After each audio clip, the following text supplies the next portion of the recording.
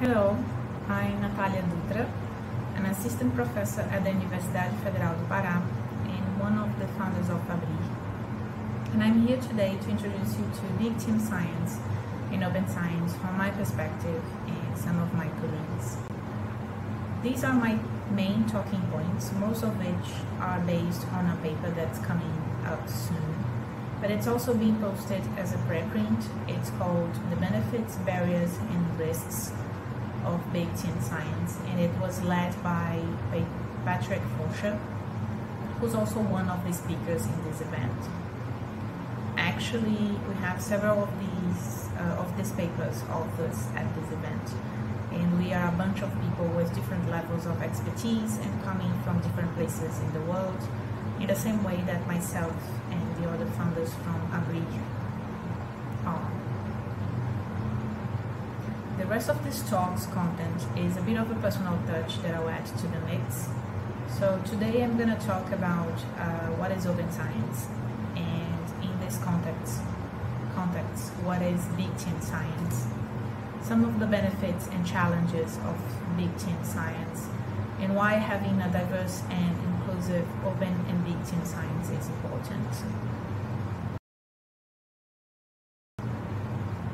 So first things first, if you don't know already, I'll introduce you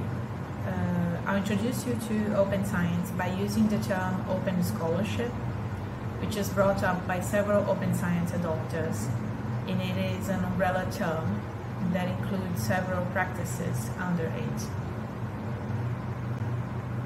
What all these have in common is that they aim for practices and products that are transparent and freely available for use, reuse, remixing, and sharing. In this context, open often modifies another term, such as open source or open access, implying a difference from a conventional closed or non-transparent approach. So I'm bringing this definition from the Open Source Alliance, and one aspect that is very appealing to me in the way this group defines open science and other open practices is the way they encourage the community to question it. So when we talk about open, and especially about open science, we have to talk about whether for whom it's open, for what is open, and for which purposes is open, and why it's open. And I believe we all agree, especially the founders of ABRIR, that there is no open science if science is not open to all. And this is a quote from Whitaker and Guest in 2020, where they discuss in a piece the fact that open science is not naturally a place for inclusiveness and diversity if we don't work actively to promote it. If you're a little bit like me, this can feel a little too overwhelming at first if you're not familiar with it. So I bring my favorite metaphor for open science, which is the buffet one, in a talk Christina Bergman advice about open science became famous, where she recommended we not try to stuff ourselves on everything, select what works best for us, and steadily improve our fields. And I'll come back to this later, but it's important to bear that in mind.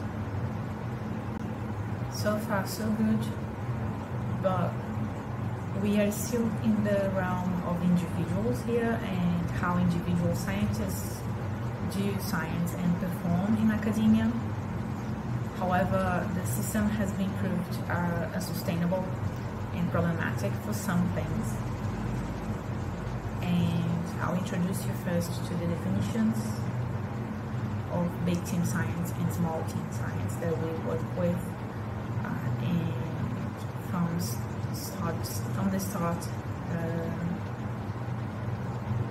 have to emphasize that big team science is not supposed to replace small team science, but rather it complements it, because small team science is not enough. So big team science is, as defined in the paper I mentioned at the beginning of the talk, a method involving a relatively large number of collaborators who may be dispersed across labs, institutions, disciplines, cultures, and continents. And we can contrast this with small team science, which is usually organized around a single principal investigator and their dependent trainees. The big issue with the typical psychological study, and that extends to people doing typical studies even if they adopt open science practices, is that there is insufficient resource investment. Regardless of where you look at the problems with doing a study, whether it's because it lacks some expertise, it lacks a certain sample size, it has some biases, it always boils down to the fact that even if that researcher wanted to improve on their skills or on their practices, they may end up running into the unsurmountable difficulties, and that involve material or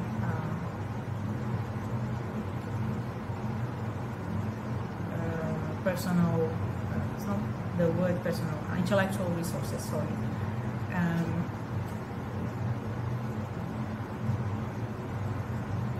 So in the end, we don't have enough money, people, or specialized expertise for one specific study.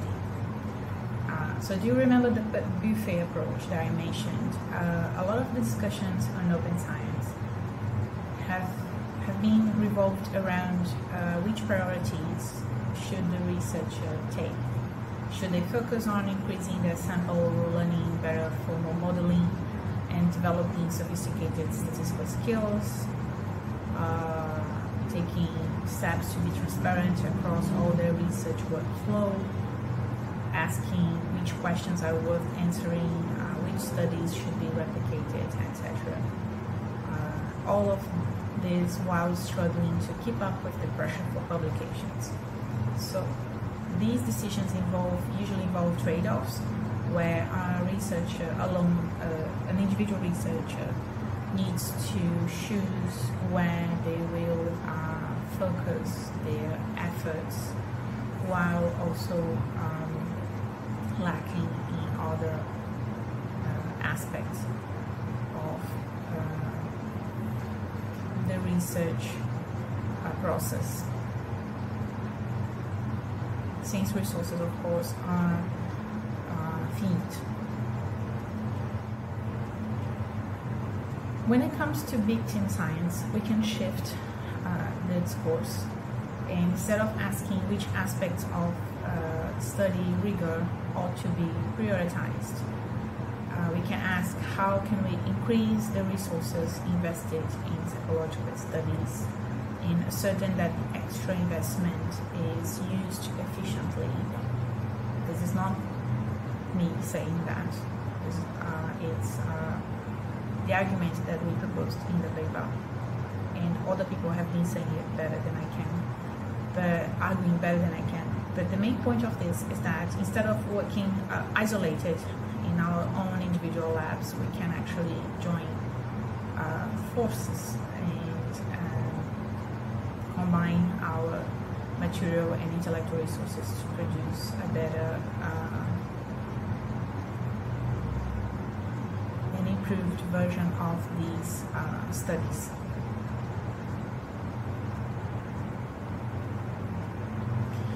So we propose that we can either try to first directly change the institutional incentives that prioritized mainly the quantity of publications in high impact journals. And this is not the discussion that I'm gonna have here, but we're gonna have a session where we talk about publications, publication practices. But we can also and/or devise new institutions, which we call big team science organizations, that allow blocks of scientists to increase the resource investments in concept. We can actually focus on the second point, and through that, do work that will force these institutional changes in the first point, in my opinion. Of course, this is not an easy work to do, and one of the purposes of ABRIR and this event is try to work which barriers exist for underrepresented researchers and under-resourced researchers to join and lead in big team science initiatives in these organizations as well. And also how can we offer training, offer tools, and also propose projects together in the context of big team science and open science. So to end the first point, we believe that the primary and most definitional function of a big team science organization is to allow larger investments of material and intellectual resources in a given project. So when we have a large group of people, all of us can actually invest in the same project and share the risks and share our different expertises to make that project happen, instead of, again, working isolated and concentrating all the risks and all the potential costs that we have, investing all the resources that we have in all the potential issues that we have to deal with in a particular project.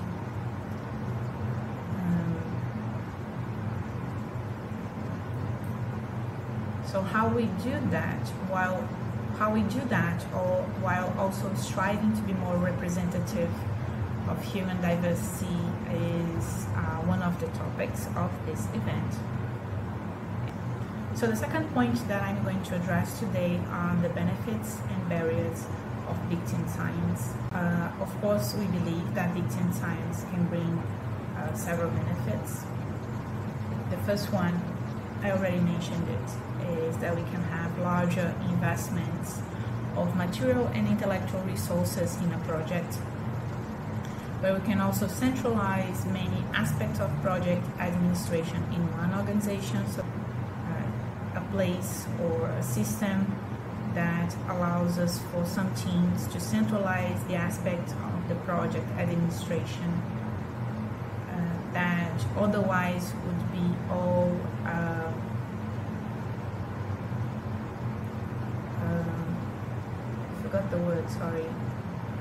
all these aspects of would be the responsibility of one researcher. In that case, we have this organization taking care of these aspects of the project organization. Also, a big team science organization allows individual researchers to specialize into roles that match their skills instead of having them occupying all roles.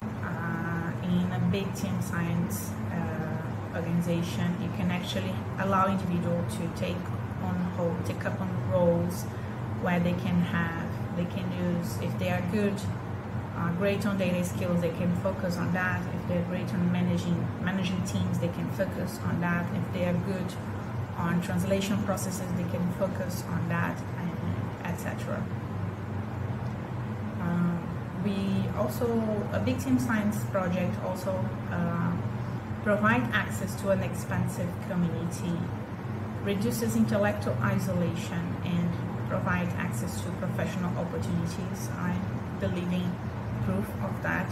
I've had access to professional opportunities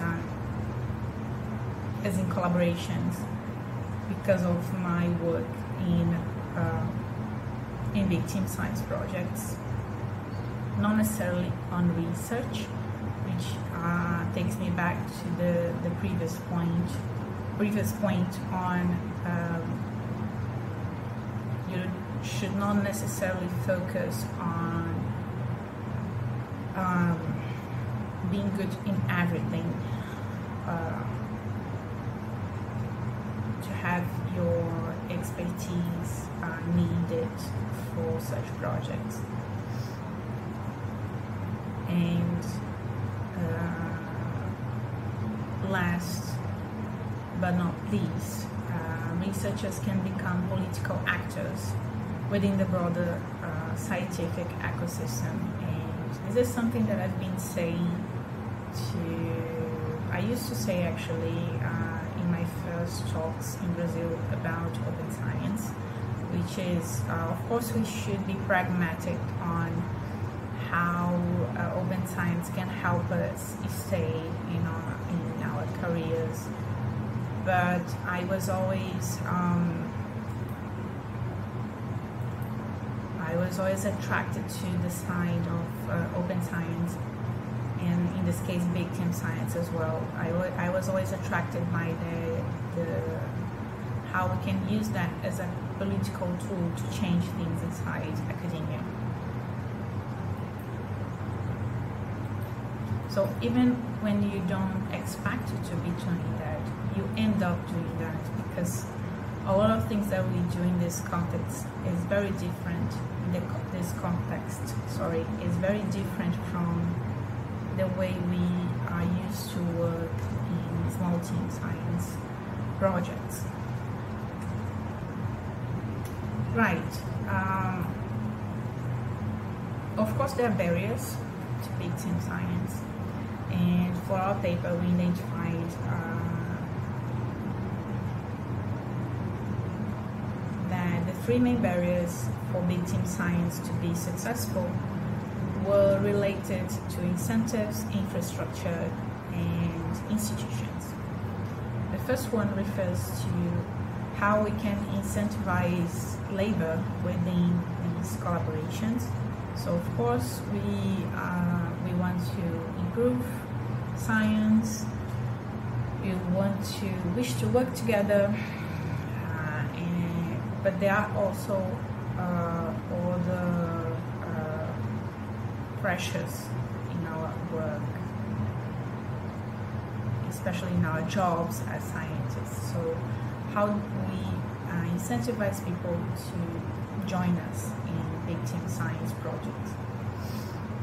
So this is one of the barriers for that, and one of the potential solutions are changing how we attribute authorship, because unfortunately, for better or worse, the publications are still the way how many scientists are rewarded and promoted in academic institutions in several places around the world.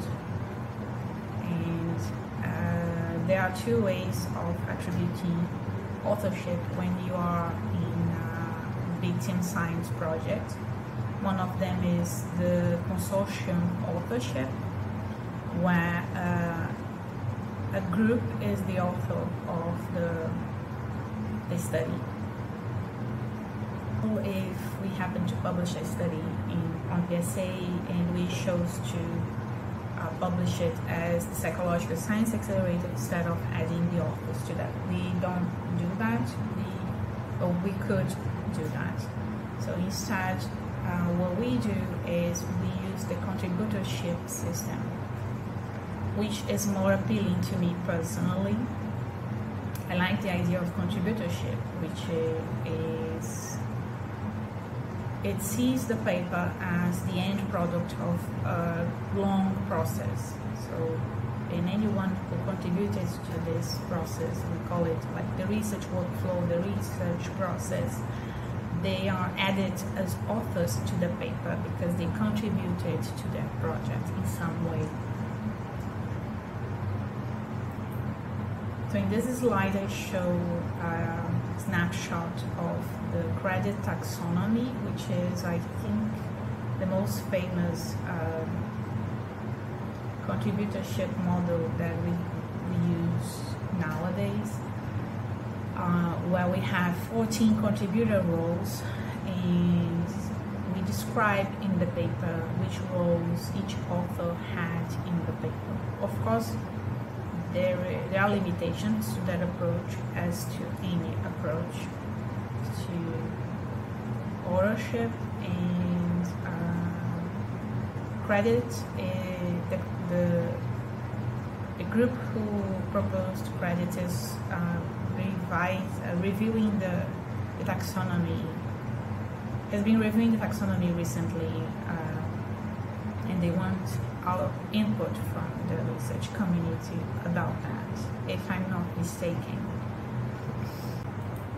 Regarding infrastructure, of course we have an issue that we still need to develop and maintain infrastructure to coordinate team science activities, and the Psychological Science Accelerator and the Center for Open Science are two initiatives that help with that.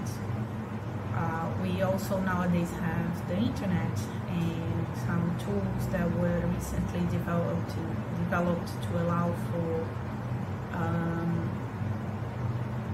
remote work, and we use that for our benefit. So the use of platforms such as Google Meet, Zoom, and other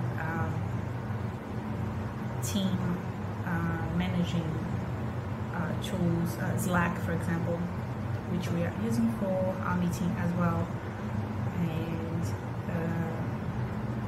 all of these help us to coordinate team science activities. So these are some of the solutions for that infrastructure problem. And as a curiosity, I always like to tell the story that CERN, which was the consortium that was created by particle physicists to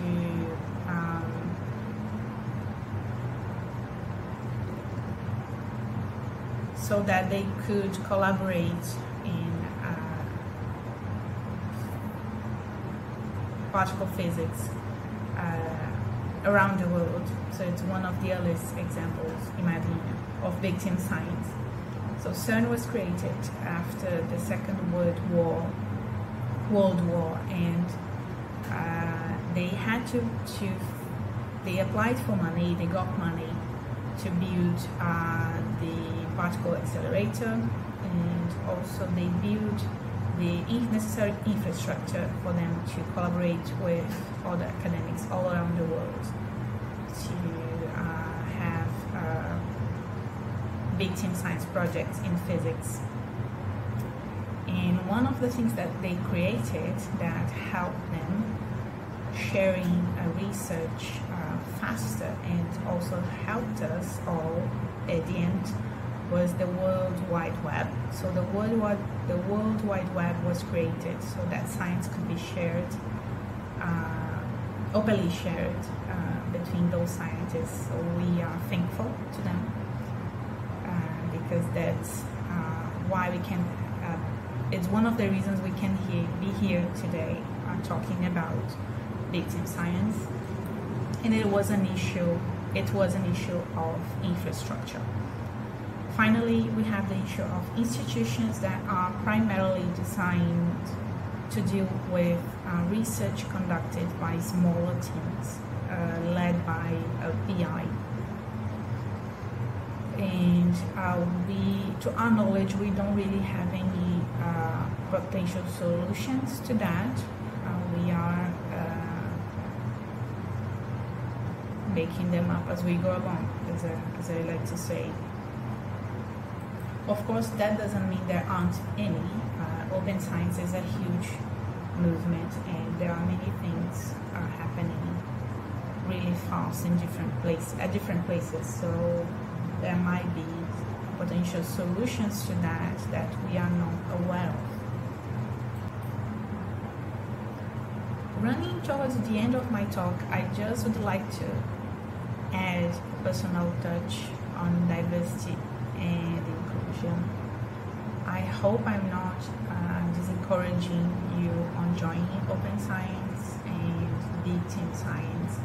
It's tough, but I believe it's the only way out of the issues that we have nowadays with the traditional way of doing science, especially in psychology. One of the things that we learn when we are studying culture and how humans have a unique sort of culture is that we are capable of creating innovations and spreading these innovations in our groups. And so we do create culture by creating and adopting innovations, learning, spreading, and stabilizing them in our groups within and across generations. A famous model that explains that, it was proposed to explain that, and I'm using here only as a metaphor, is the innovation adoption life cycle proposed by Rogers, where he proposes that there is a small number of innovators in a population that where they by mistake or by genius or something, they create something new, and then they introduce an innovation into a population. There is a small group, a slightly larger group of early adopters of these innovations, and then these innovations spread to the majority, and there are the laggards, which are the people who adopt these innovations lately. I would like to ask you to reject a little bit, just for now, this model of innovation, because it relies on an individualistic idea of how humans innovate. So I'm gonna say that one of the pitfalls of this model is the focus on individuals. So this idea of some individuals that are maybe special or very smart, or maybe just, as I said, but by sheer luck or mistake, they introduce something new to the group, and then the others, alone by themselves, figure the things out until that innovation is adopted by everyone else. And I'd like you to ask, to think about humans as more of a species that work better in interactive and collaborative contexts. So we know that special kinds of innovations happen in humans in those contexts where we have recombination of practices and conflicts that lead to more to different and innovative things. To end, I'd like to say that the ideas of community, a supportive community, equality, diversity, and inclusion are good for a lot of things. And I'm not saying that just